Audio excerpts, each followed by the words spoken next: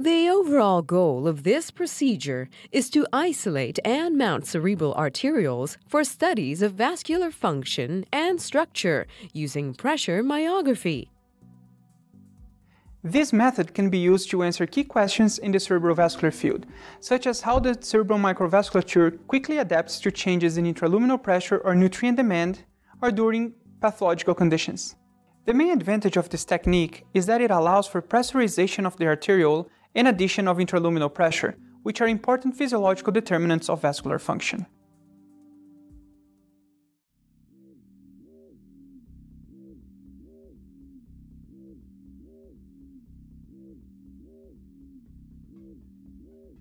To begin, using a micropipette puller with the appropriate settings, such as those listed here, pull capillaries to generate cannulas.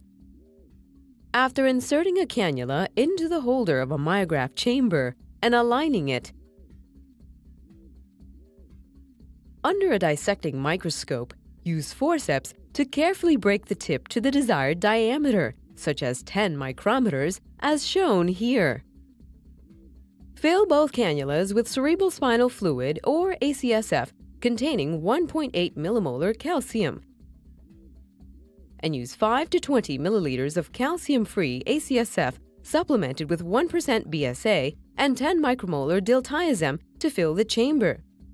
Store the chamber at 4 degrees Celsius until just before the cannulation.